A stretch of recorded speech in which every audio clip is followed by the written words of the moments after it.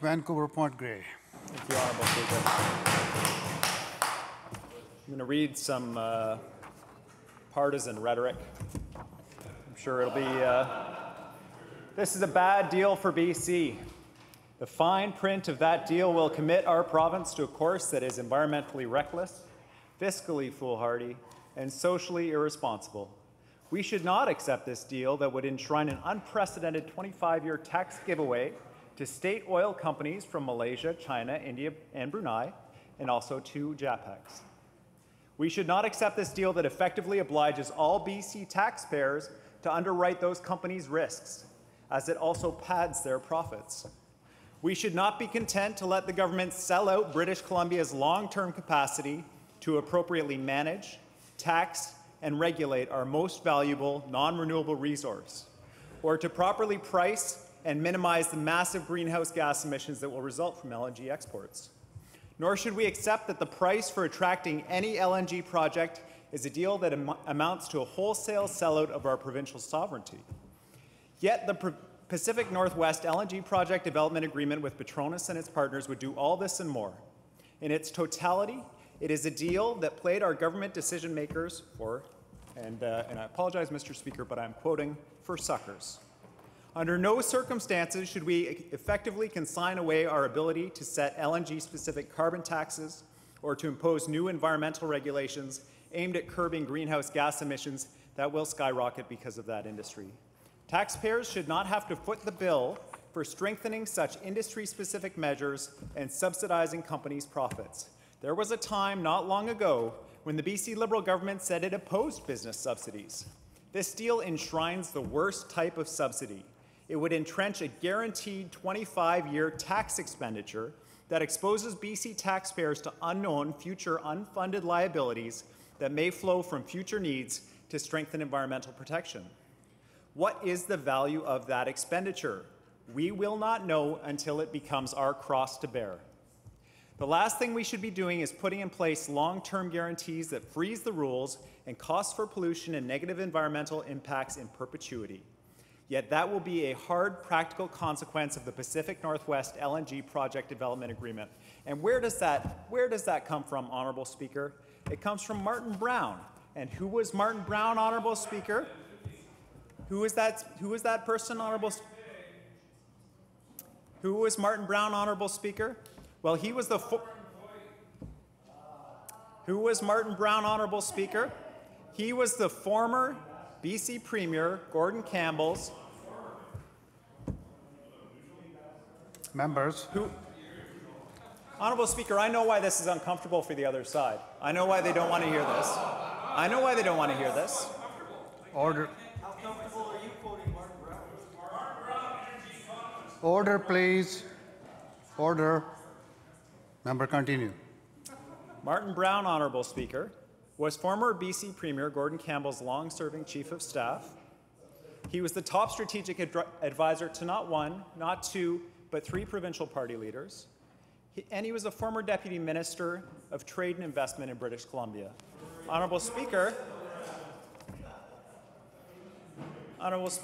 he was a proud BC Liberal. So when someone like Martin Brown comes out and in this strong language sets out the problems with this deal, clearly the issues go far beyond the simple story that the other side is telling. And for some reason they are unwilling to listen to these concerns about enshrining this sweetheart deal into a 25-year agreement. Honourable Speaker, I had the opportunity recently to hear a speech from the President of the Panamanian Congress. And I think in Panama and South America, there's still a poetry around politics that we haven't seen here for a while.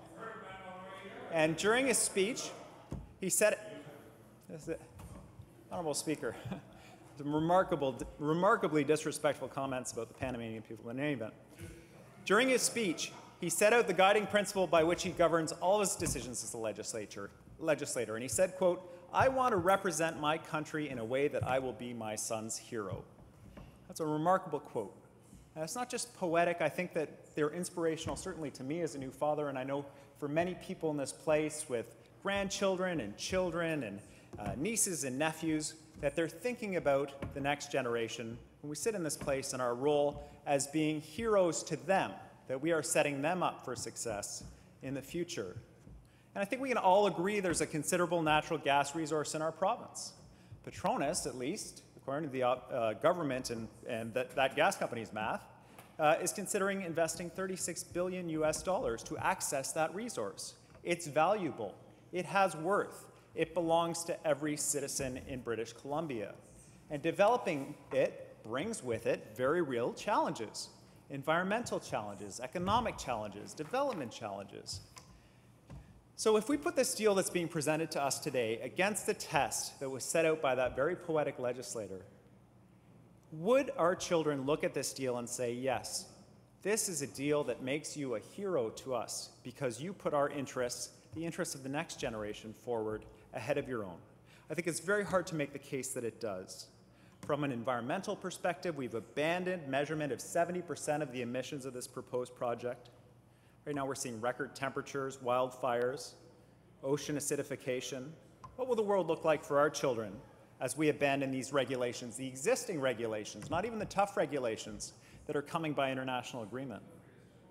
But beyond that, how will we explain to them that we will need to use public money intended for schools, for hospitals, and other public services to subsidize an oil and gas company, to subsidize them for regulations we would put in place to control carbon pollution, to control climate change?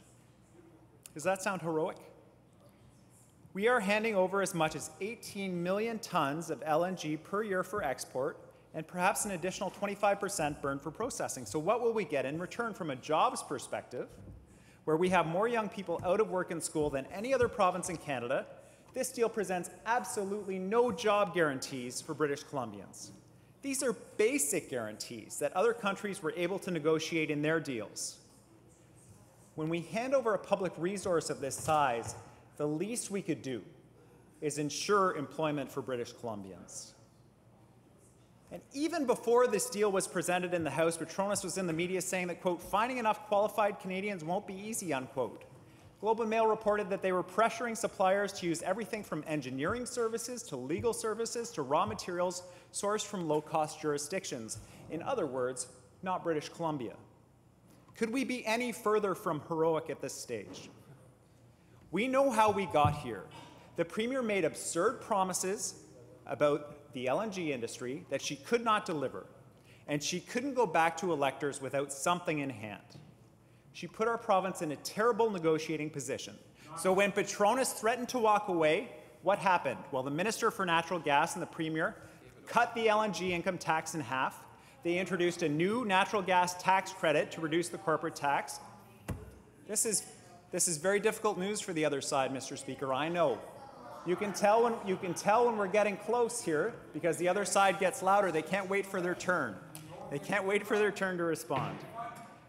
They reduced environmental regulations, restricting greenhouse gas emissions, and they presented an unprecedented 25-year guarantee royalty deal, negotiated at a time when natural gas is at an historic low price. That is what this government is presenting for us to say yes to. Astounding. Handing over a public resource for electoral advantage to cover up for promises made that could never be delivered on is a long way from heroic.